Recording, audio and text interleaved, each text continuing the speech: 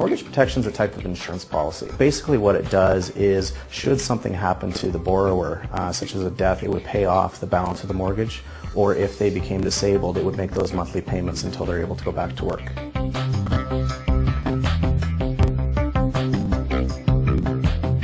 Mortgage protection is so important because I believe every mortgage should be protected. Mortgage protection isn't there to protect you. It's there to protect your family from the debt you leave behind.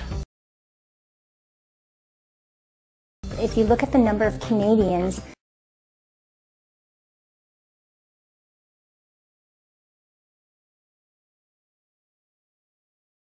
talking about protecting the largest asset, which is also typically the biggest obligation that Canadians will carry. I believe mortgage protection is very important in today's environment when we're looking at the number of Canadians and the amount of debt that the average Canadian is carrying.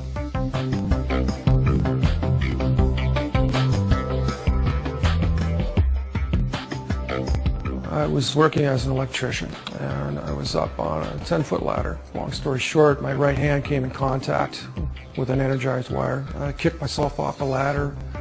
I hit a light fixture on the way down and cut my fingers pretty bad on that.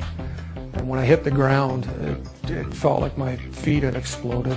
Triage nurse asked me why I jumped off a ladder, and I said, well, it's because I was being electrocuted.